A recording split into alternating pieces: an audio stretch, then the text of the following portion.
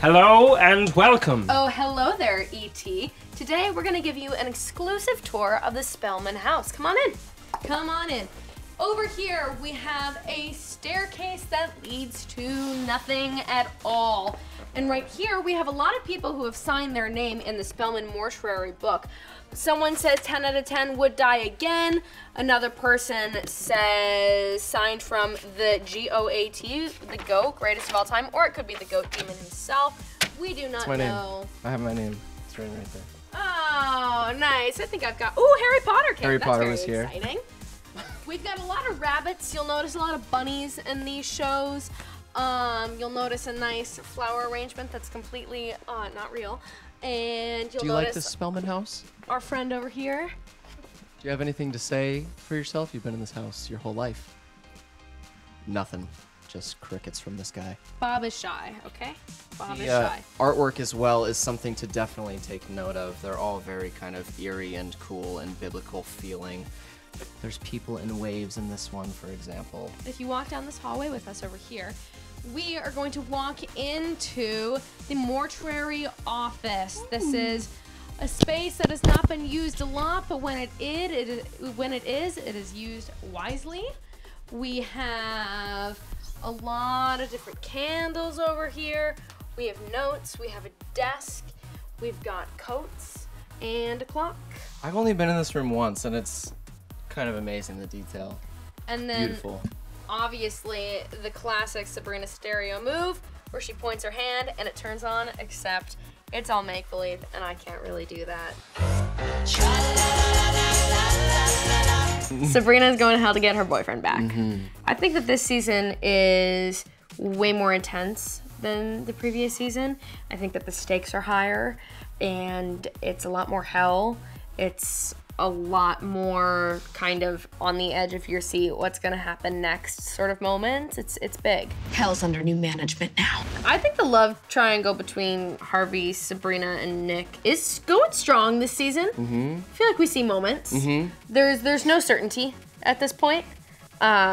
There's some declarations from everyone that's happening. It's definitely a season with a lot of love and a lot of uncharted territory and some shakiness when it comes to the romance side of Sabrina's life. Yeah, there's some rocky roads ahead. Yeah, for sure. It's not smooth sailing. No. I don't know. Because Sabrina and Harvey from day one, I'm so sorry, man. are so loving and so cute. There's a part of me that just like wants to see them together because there's that young love, but clearly Nicholas Scratch is, dare I say, the superior choice. Listen, when it comes to what? I was so Team Sabrina at first. How can you not be? Nabrina. Obviously. I think it's beautiful, their love, but I don't know. Their love is real. Their love is probably powerful, and I think they're better suited for each other.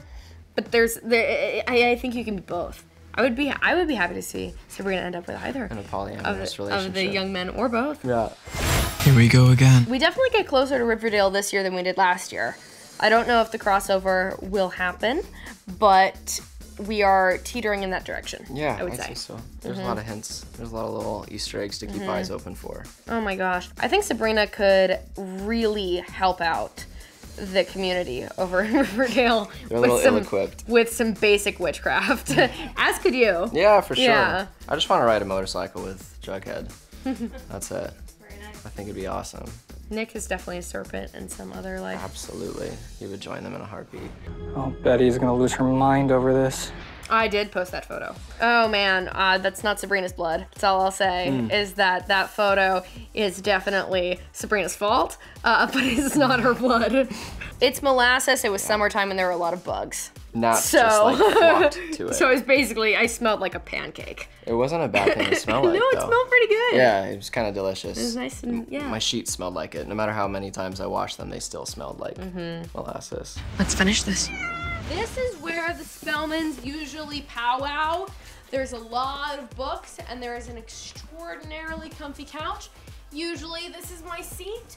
I really like it over here. I want this and, oh, I'm sorry, what kind of guest would I be if I didn't offer you a drink?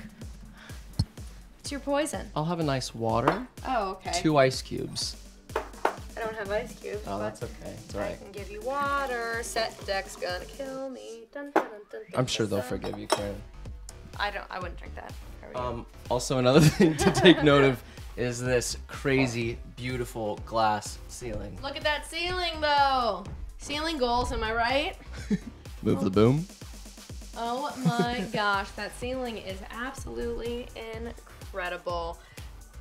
As is Gavin Leatherwood, everyone. Oh man.